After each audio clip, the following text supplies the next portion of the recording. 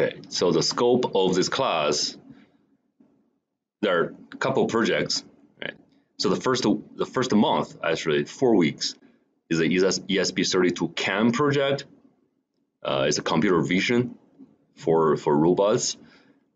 All the code and whatever you are supposed to use for this microcontroller is pretty much provided. The only two tasks that I really need your design is one was not solved last term, is whenever they press a button on the smartphone, it's a push button on the smartphone. I think it's in HTML file. So push it, and then send the signal to the antenna receive the signal, send it back to the microcontroller. Then the car just got started really quickly. It's like jittering, you know. I hope there is some kind of mechanism that you can smooth that process. I don't know what you are supposed to do, but there are so many solutions you can consider. It's just a little paragraph of code. If you press the push button, do not start right away, right? You can slow it down a little bit. So you need to plug in some code in there. That's the first one. The second one is, I think it is the third one.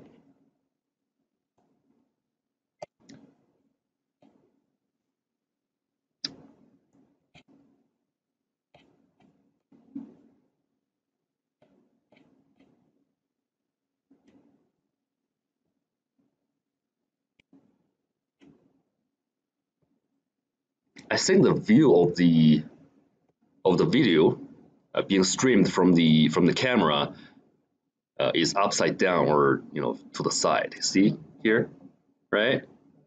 But that problem was already solved by some people. I think Michael Garcia or other people have already posted that code, and you can definitely refer to that. So it's literally just build a robot and modify the code and made it work, right? And also expects you guys to make a PCB out of it. We don't have PCB over here, but there are some PCB examples from last term. So these are the due dates.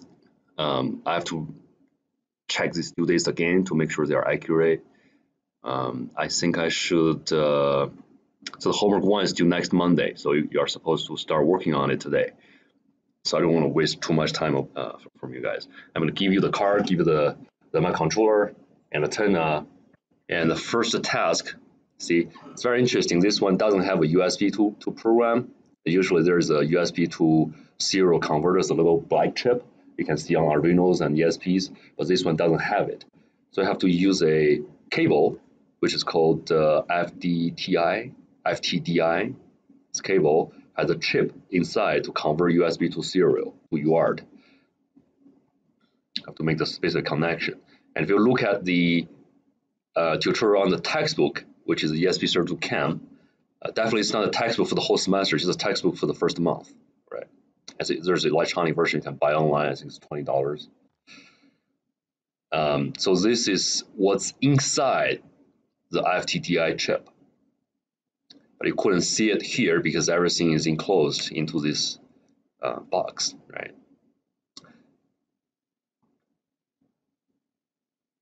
And one thing you have to do is to rotate the little resistor. The reason we want to rotate resistor is the external antenna.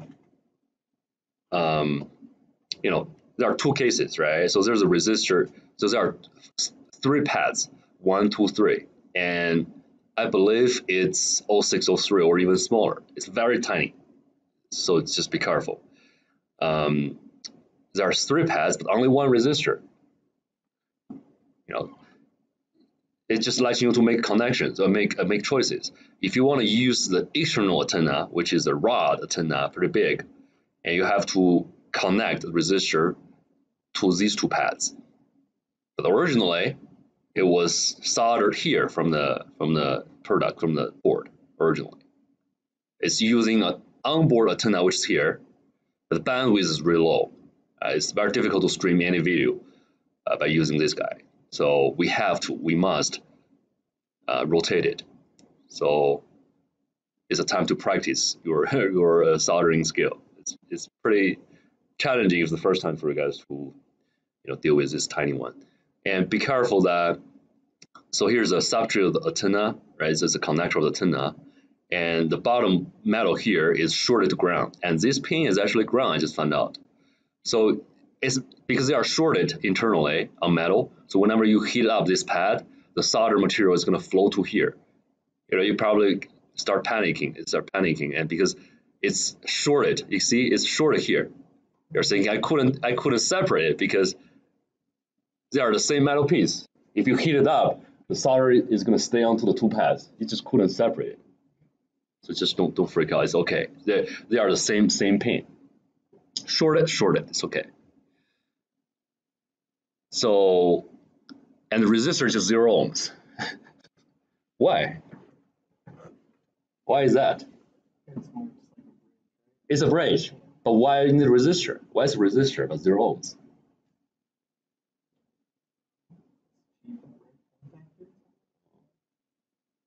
For mass producing this kind of board, they have all the pick and drop robot arms when they are assembling all the parts of the PCB board, like this, right?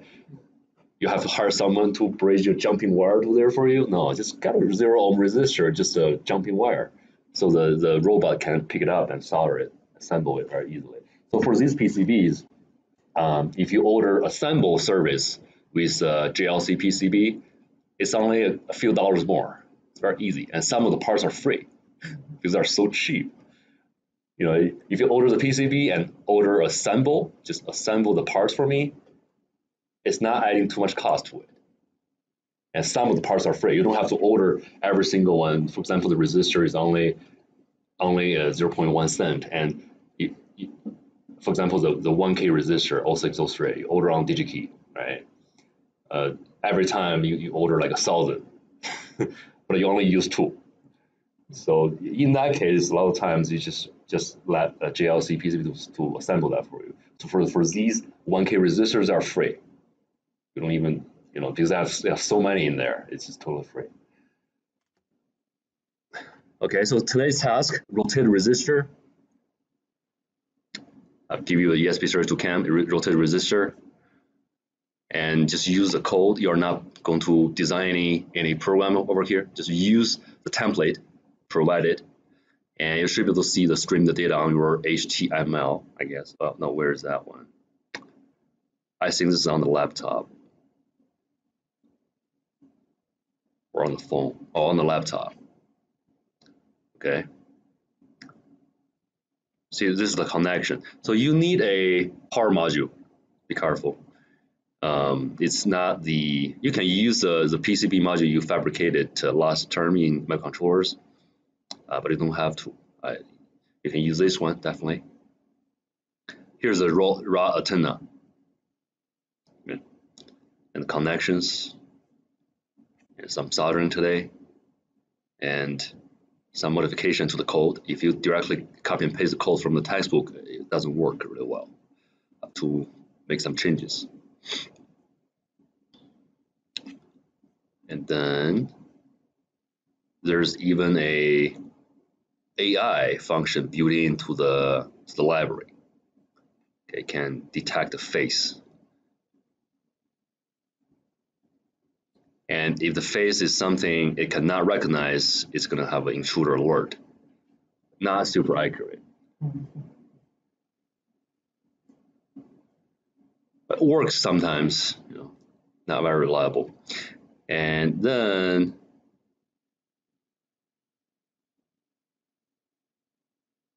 turn on the light. It's like a flashlight for the camera. It's taking a picture. It flashes. It's very bright. And that's it. That's everything for the first week. Okay, don't want to waste too much of your time. I would give you access to the lab, like last semester. You can get in there to start working on this anytime you like. I just want to introduce one thing before we head to the lab. So this is all these pieces of the version of one PC project I did in the spring, and I eventually delivered it